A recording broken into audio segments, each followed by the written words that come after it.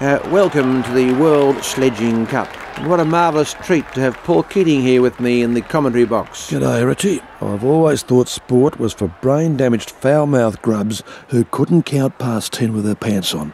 But, I'm looking forward to some top sledging. And it's time to go to the middle with Kevin Rudd about to let fly. You spineless, sycophantic nitwit. Absolutely piss freak. That was like beating a baboon with a butterfly wing. You can't use long, smart-ass words like sycophantic. Did Rudd swallow a frigging thesaurus when he was 15 or something? Pull your head in, you useless nong. Marvellous, marvellous. Pull the other one.